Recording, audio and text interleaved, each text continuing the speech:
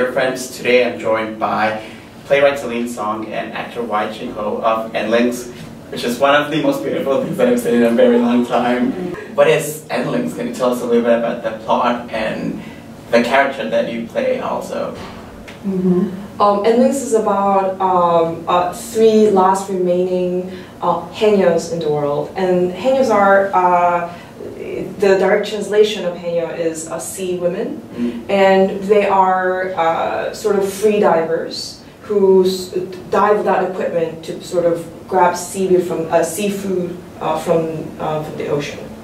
And what's amazing about what's been going on with this particular culture, which is, I think, we believe it is about a millennium old, is that it's going to disappear, and a majority of the population are above 70. The average age is very, very high. So it is a group of people in a culture that is sort of like aging out and is dying out. And the reason is usually economical. Because it used to be at some point that this haenyeos are the only ways to harvest seafood for Korea. So they were making really good money. And it's one of the ways in which that it's one of the, I think, only matriarchal communities in Korea, because women are the haenyeos, and they were able to be sort of like breadwinners. Even a millennium ago. But then because what was sort of driving them was economical, with farming seafood, easier ways to get seafood, we can do imports and things like that. This very specific, like very labor-intensive way of gathering seafood stopped being economically viable, and now a lot of haenyeos live in poverty, which is a very different situation than even like a couple 100 years ago. What was sort of driving them was that they were able to make a lot of money just being the only source of seafood in Korea. So basically, you just keep making your play even more heartbreaking. So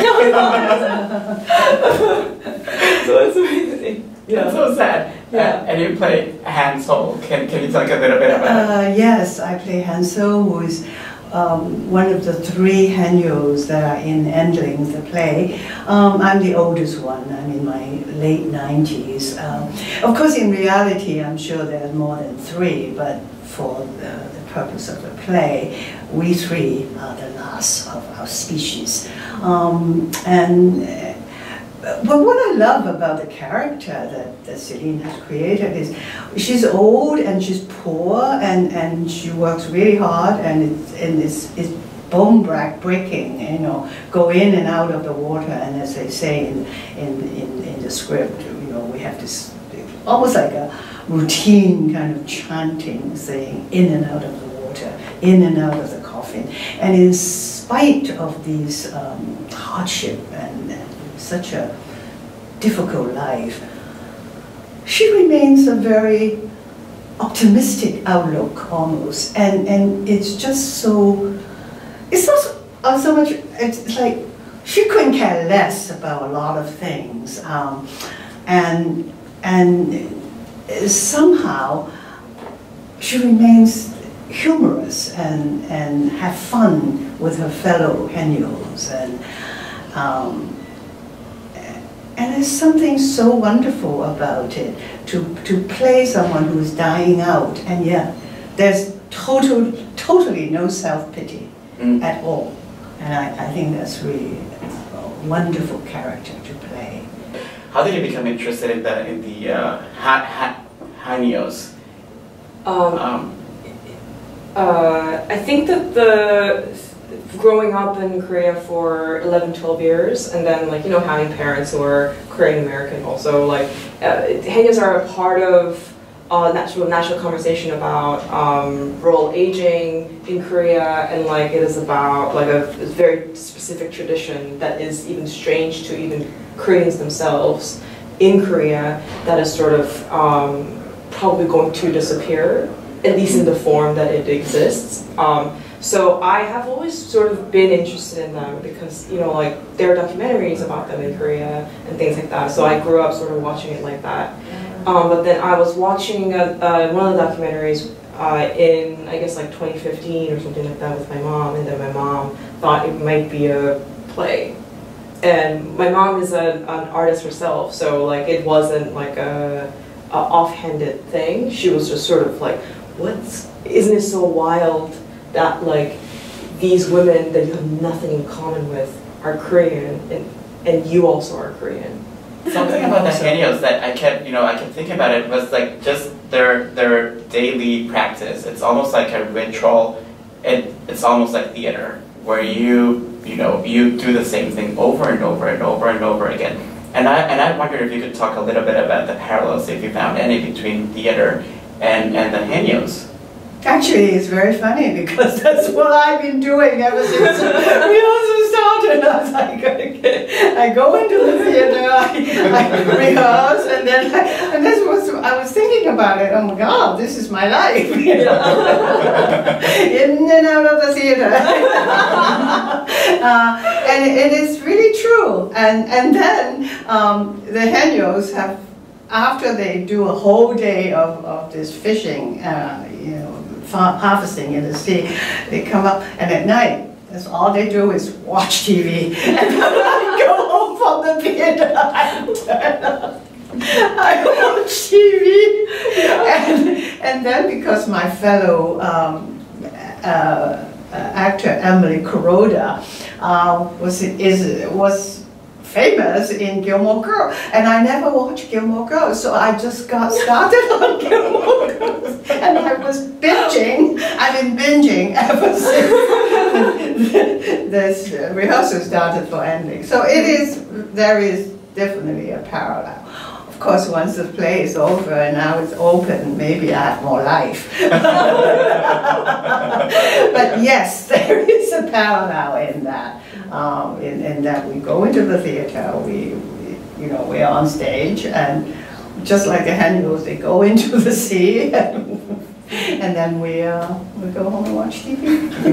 Well, the thing that I was sort of running into when we were casting for this play, because we needed 3 like elderly seeming Asian American actresses who can both dive into the water and do a monologue. You know what I mean? And it's like a very, specific, like very seasoned crowd. And all the casting directors that we were talking to were like, that's going to be the hardest group of people to cast.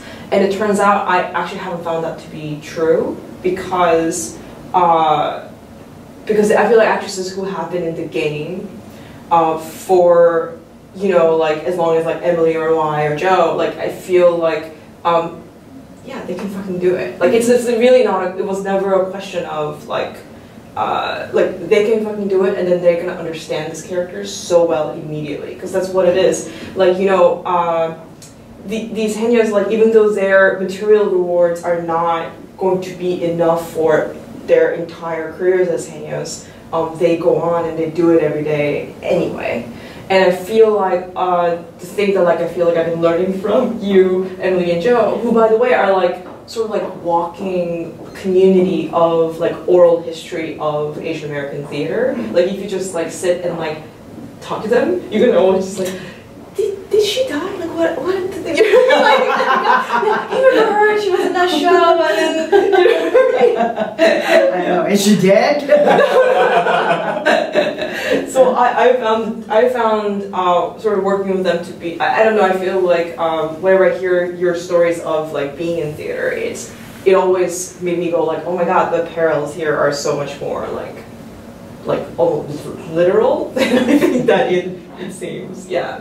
I think I will never stop having like endless admiration for you, because I kept imagining your pitch for this, and you're like, it's a play, and it's mostly women. Yeah. We criticize white theater, and there's lots of poetry and lots of water. Yeah. How did you pull that off? Like, I wonder, what's like the most surreal part about seeing your vision on stage? Right. I think that I wrote this play as sort of like a farewell letter to theater. I was sort of in a place where I felt like I wanted to sort of quit being a playwright, and I thought that this would be the last play that I write. and it was about endlings. There are these women. Endlings means the last of a species, but I also felt like one also, and I don't know what that really means, but there's a way in which that like making the kind of theater that I make, I couldn't really conceive of a home for it in New York City. In my play, I talk about real estate a lot. I think that is sort of changed. I think that how New York City real estate is changing the way theater gets made. As in, like a lot of off-Broadway theaters that were homes of experimental work, they're being pressured to now cast celebrities, do it this way, only do works by people who are like extremely established, only do work that can go to Broadway. So what that does is that limits the things of like sort of like the day can program. And meanwhile, sort of like Broadway and things like that, those things, only people who can like sort of like afford to have shows there, again, they're being asked to make very specific work. And because of that, and of course there are spaces in like Brooklyn and things like that that are actually reserved for like actual experimental work, but often they cannot support technically complicated work. They cannot afford to pay actors what they should be paid, the least of what they should be paid. And I was sort of running into like, well, so what is the space for me in New York? And I was feeling like I couldn't really find a home for it. So I was like, okay, well, fuck all that. I'm just going to write something that I can stage in my mind, or like stage in my heart or something, where it doesn't have to physically exist. I don't have to think about real estate. I don't have to think about what kind of space I can put this in, which is why I was like, you know what, I always want to set a play in ocean, at the ocean, so ocean. You know, like, good luck, you know? And then now, transformation, New York. I don't know how you're going to transition. Good luck, you know? So I think that's how I was able to sort of write it. And then like, you know, like of course the casting directors tell you, you know, like you should try to like have a pre-open casting, or you should try to cast younger people. Like there's like a lot of question of like, and you should, there's a lot of questions about like who you can cast. And by the way, I think it has changed since I wrote this play, but I started writing this play in 2015. So at the time, the conversations about diversity, conversations about things like that were not as there as it is now, 5 years later. Mm-hmm. So I feel like we forget that also. Yeah. Like we ended up having like a long conversation about Marvel movies the other time. Yes. And when I went to see the play, I kept thinking it's like you put together the Avengers in a way of, you know, Asian American actors. And can you talk a little bit about, you know, knowing when you found the right people? And what's it like for you? Because you have such beautiful chemistry. And it's always so exciting to see chemistry with actors that's not, you know, like a romantic thing, because that's the only thing that people seem to know how to do. Mm-hmm. And there's this beautiful synergy with the three of you, and I would love to hear about how you accomplished that. That was actually, you know, sheer luck, because you know, I was in the original play reading at the Public when Celine was chosen as the emerging playwright with the play Endling, and I happened to be on their roster, or pull in Asian actors of certain age, and Wai Ching Ho came up, and so I was pulled in, and I did the role of Han Sol, and right away I really felt that really resonates with me, and I just loved the play, and it was so quirky, and it was so unusual when I read it. But I had no idea how it's going to be done. There's all this water happening. But I think we bonded almost right away, because Celine, I remember telling me after the reading, you are perfect for Hans. Well, I knew I was perfect because I'm old enough. But I think that the part of it is like it was important to the haenyeos and the way that they're depicted is that, like, I think often because of how sort of magical their work is, it's easy for people to sort of treat those characters sort of like magical people who only talk about things in magical ways, or like sort of exotic, like that kind of way. And what was important to me is that, like, as somebody who speaks Korean and who doesn't read the translation, who actually hears the way they speak, they talk like sailors. You know what I mean? Like, they don't care. They've spent their life doing too much hard work for too long. They're usually illiterate. They usually have not gone to any sort of like proper schooling. They just started diving when they were like children, and then by their 16 they were fully haenyeos. So that's usually what was going on with them. So they were not talking like, you know, like, oh, I miss my children. They were just like, fuck my children. Right? So that would sort of be like that, and I really wanted to capture that in the play. Right? Yes, yes. And I love it whenever people, there's some audience members who go like, it's too much cursing. And I'm like, well, they are too. They do. They do. Like, if you want an authentic experience of talking. Yes, I agree, because I am not Korean. I'm from Hong Kong originally. I'm Chinese, and I certainly had no knowledge of haenyeos whatsoever. But when I grew up, I remember seeing the old women that would sell things in the marketplace, or in the fish market, or in a produce market, or whatever. They curse like crazy. Yeah. I mean, as you know, young girls who were supposed to be brought up in you know, cultured atmosphere. You know, we try to hold our ears, but it's all there, and it's real. It is. They do speak like that, and they're still, you know, they don't have any education really, and you know, life is hard. And well, that's what it was. And then I feel like the first time you started reading Hansol, you were reading it like a lovely grandmother. And I think that the direction that we were talking, we were just like, no, you don't give a shit. You don't give a fuck. You don't give a fuck. I kept saying that. And I was like, here we go. Yes. Yeah. Yes. It was very interesting. But the chemistry that you're talking about. Yes, we were talking about chemistry. Emily, I didn't meet until we were at ART when she was cast, and we like bonded instantly. It was so much fun. They're both Scorpios.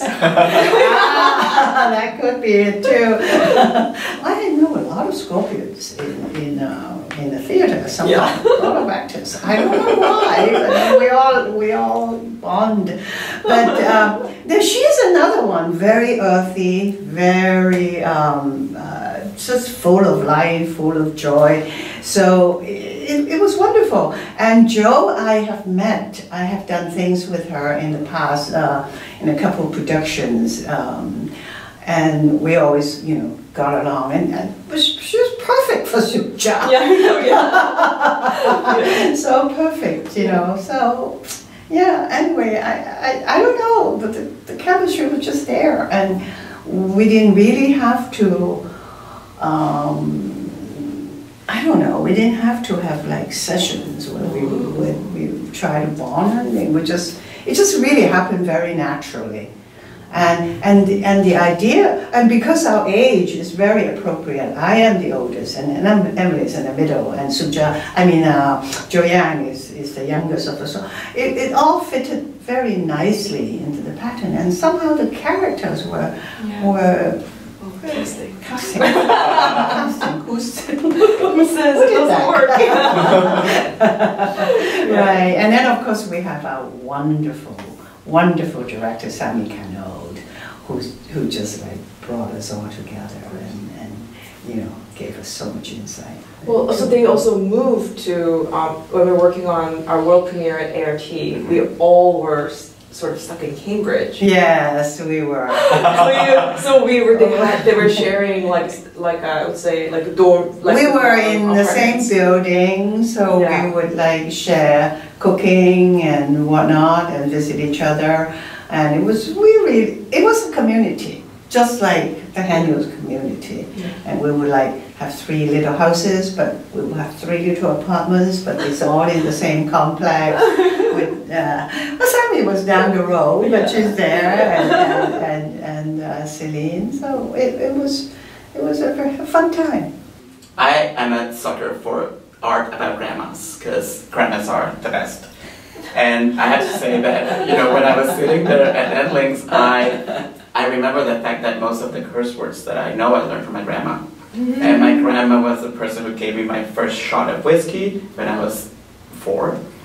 And she was the one who taught me everything that I needed to know about men.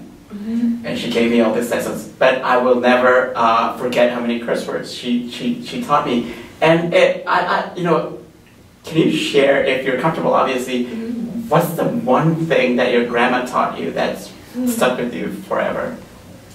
I unfortunately cannot tell you anything about my grandma, because both side grandmas on my father and mother's, they both died in their early 40s. Oh, no. You have to remember this is a long time ago. You know, I mean, I'm so much older. So I never met my grandmother.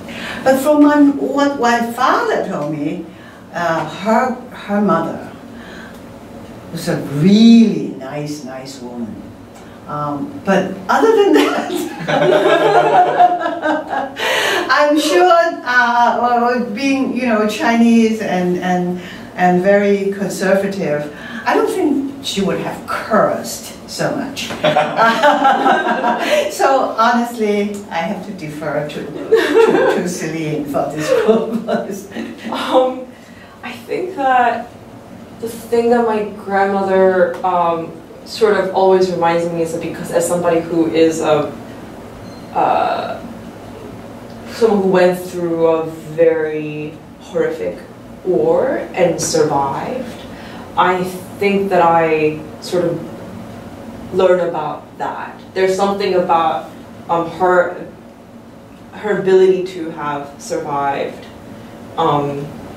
now 91 years of like modern Korean history, which anybody who glances at the history books will tell you is unbelievably turbulent. The fact that she was able to now survive that, and then now she has a smartphone.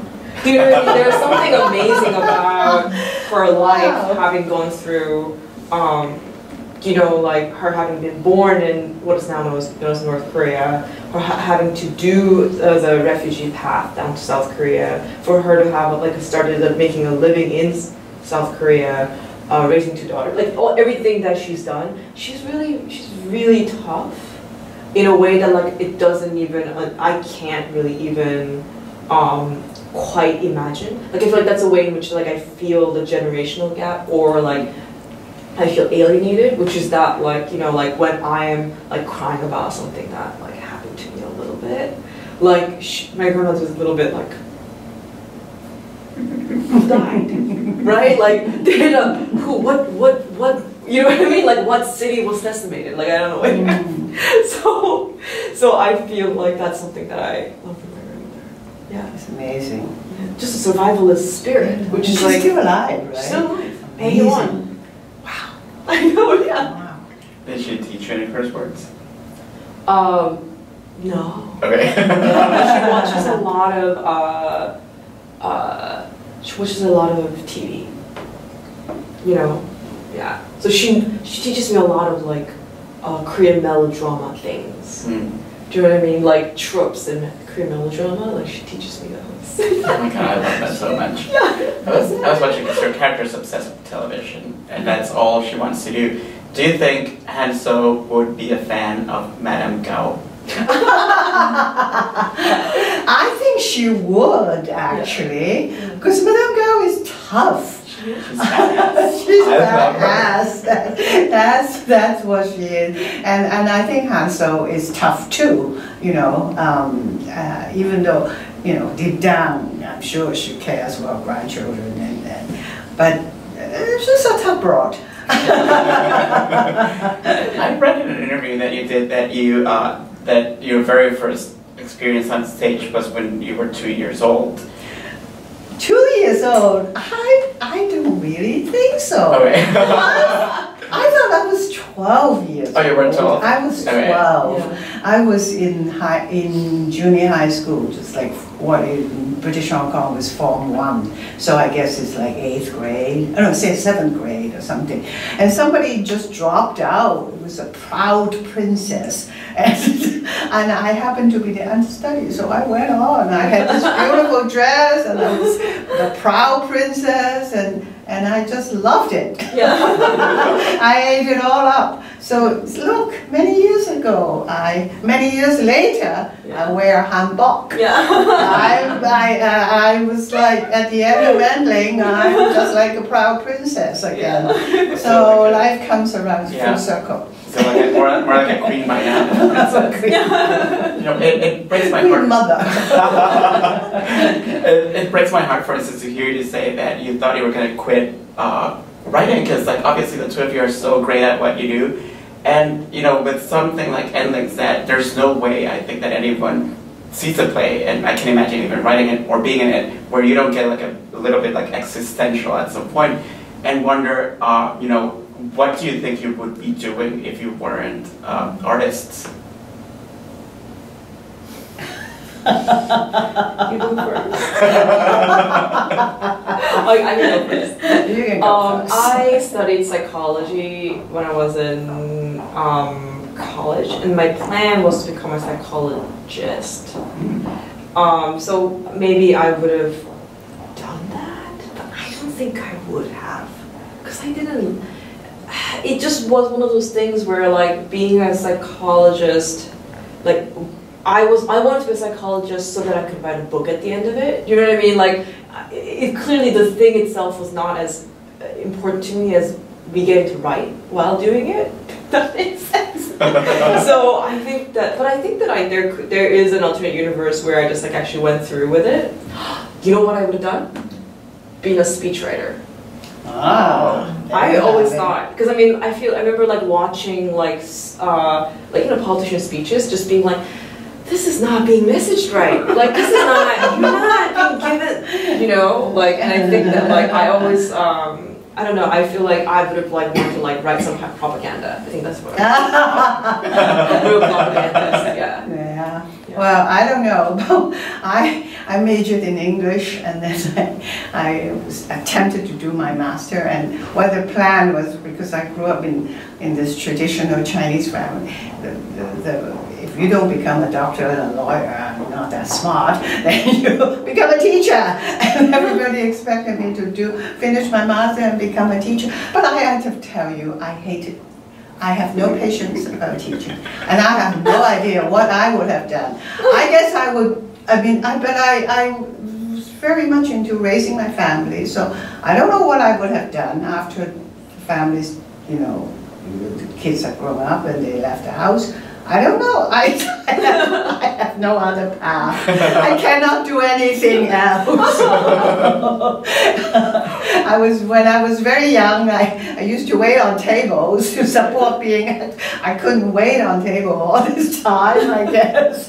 I don't know what I would have done. So I was totally lucky that when I turned 70, I actually booked the Marvel gig. Yeah. That kept me going. I don't know. I'm being watched over somehow. I'm being very blessed, I have to say.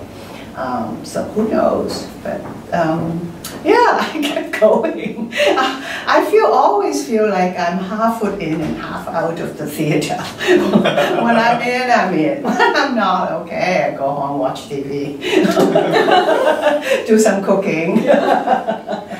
So what's one thing about that pool? That pool is just magical. Like, I want to go like swim in it. But anyway, what's the one thing about the pool that surprised you the most, that you weren't expecting at all when you said yes to that part, and also when you wrote it? I didn't expect a pool. I didn't expect a pool. I didn't expect. I don't know what I think projection was what I was expecting. I mean, it's because Sammy like asked me, like, she's like, well, how would you imagine the ocean? And I was like, maybe like with cloth. You know, like we can recreate the ocean. I don't know.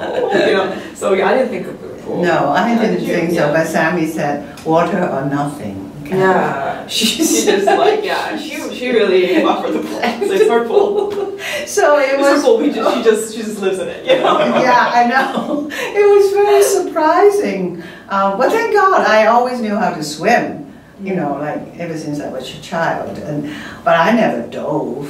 You know, I didn't do any diving. So it's funny that in my 70s, I'm suddenly diving head first, which is great. You know, we learn something every day. It looks like a lot of fun It also. was a lot of fun. And Wai and G. Park, who plays a character that is sort of like my astral projection, they've been with the project, I think the longest, even longer than with Sammy. So I feel like Right. it was only like you know, like a playwright who's about to quit, like rough draft, when she sort of first encountered it. So I feel like for us, we're like, oh, we didn't think about the pool, right? Sorry, yeah. Yeah, You're saying. that's right. So we really didn't think about the pool. We just do the play. Yeah. So the pool was really surprising when we actually saw it in ART. I said, really? We really don't have a pool? Oh, first of all, I think my first concern when they mentioned the pool is it going to be warm enough? Yeah, Is it going to be clean? That's very important. Yeah. Is real water more challenging than CGI, or which one would you do over and over again? Which one? I mean, real water versus. Versus computer, all the computer stuff from the Marvel you know shows. what? I actually haven't done much of anything that has a lot of projections and you know computer-generated things. So I really don't know. Now that I have been swimming in the pool, I really like it. You know, it's so real when you go in and you get wet and you come outside. But the irony of it sometimes when you do that in an audience, they'll ask you, was it really, did you really go in the pool? After all that, we're soaking wet and you think we were in some kind of projection. So anyway, but with this New York Theatre Workshop, because it's so much more intimate, I mean, audience do see that we are dripping wet. Yeah. You can see it, right? You Yeah. can even smell the water. Yeah. Which That's right. It is so cool. I love it so much. And there's also like a parallel story that I think is going on at Endlings, and it's this beautiful, like multi-generational story of women. And you know, we have you and Sammy, and we had the veteran actors that have been doing this for a very long time. And if there's like one thing that you could say that you learned from each other, what would it be?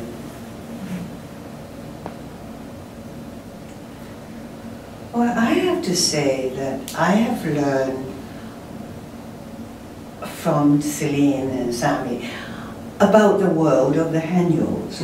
You know, I felt like I after being in it for so long, I really could get a feel of what their life is like and the hardship and the ability to prevail and survive, you know. And also, what else have I learned? I learned a lot, I have to say, you know, from doing this play. It's just the idea of immigration, of how one gets transported from one place to another, and the journey that one goes through. It really made a huge impact on me, because I'm an immigrant myself, but I never really thought about it that much. And this play really makes me think about a lot of things. I think weirdly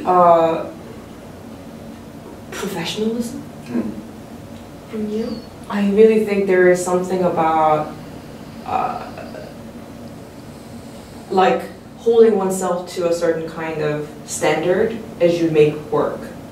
What was amazing, and I remember at our first rehearsal, Sammy and I had a bit of a meltdown because these three ladies, we had first week with just the three women, and they all showed up with most of the script off book, almost all of it off book. They remembered some of the blocking and prop work from a year ago, and we got through 30 pages of the script on day one. And this is not something that one should expect from actors who have a 3-week or 4 weeks rehearsal process. But I remember you just like showed up, just being like, oh, we've already done the show. You know, like we've already done the show. So we remember, so I feel like, I feel like it's so easy for us to feel like it's like, we're doing it for the gram a little bit. Does that make sense? Like I feel like there's a feeling that I think that with those of us in the sort of like a younger, newer crowd to theater, I think that because we are on Instagram, we're on Facebook, I think there's a part of me that thinks that I'm doing theater for that, for Instagram. Not that I literally think that, but there must be a part of my muscle that just thinks that like I am doing it for Instagram. And I think doing it for Instagram is great because that's how you get people to come see it, right? But the thing that I think that I learned is that like actually no, it is actually for the thing. You're not doing it for anything else. You're doing it for the thing in front of an audience. So every night that they do their performances, I know that the thing that they're in, the thing that they're present in, is the work that they're doing, and not what is this going to do for me? Do you know what I mean? Mm-hmm. So I feel like that's what I mean by professionalism, or like dedication, or commitment, or just like absolute refusal to let yourself be anything less than the best you can in some ways. Not to say that like they're always just like, yeah, you know what I mean? They're not. You know what I mean? They're really fun and all everything. But I feel like there's a certain standard that is just like to me from where I'm sitting. I'm sure you're like whatever, I don't care. But like I'm there. When I see it, I'm always like this kind of level of like taking oneself seriously as an artist feels like something that I'm sometimes missing from like my life, from the, you know what I mean, from our lives, you know. So that's something that I learned a lot. That is so beautiful. And before we go, I'm just like to know what's your favorite kind of shellfish? Oh. So I was craving shrimp and crab and everything else when I was on the show. Oh, I love all kinds of shellfish, but I think clams. Lobster. Yeah, I like lobster. I love lobster, but I feel like I like so there's soy sauce marinated, soy sauce fermented Korean crab. Oh my God, but that's good. But it's like a blue crab or like a soft shell crab. But what it is they ferment it. They don't cook it, but they just use a soy sauce to just like drench it so that it ferments within itself and cooks sort of. And so it's like a raw crab, but it's been fermented a little bit. Oh. It's my favorite food. I think it's one of the, like if you think about like bibimbap as like, and like bulgogi or like galbi as the lowest level of entry for people who are just learning to know Korean, I think this crab is like if you're there, if you're not a Korean and you're like eating that, then you are like, you have been fully integrated into I want to eat that. Where do I get it? Let's go. Where do we find it? But there are some places in K-Town that do have it, but my favorite places are in LA. Oh, but what is it called? It's like soy sauce raw crab. Raw crab.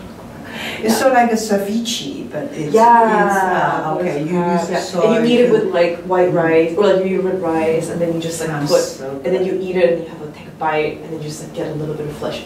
It's my favorite thing. But I think that like it can be very, it's very strong. Like it's a very strong food, but we'll try. I would love it. Yeah, you would. I would love it. Now I'm very hungry. Thank you both for joining me. This has been a true pleasure. Thank you so much. Thank you so much. Thank you. And remember, theater is way more fun when you bring a friend or two or three or four. Anyway. Bye. Bye. Bye.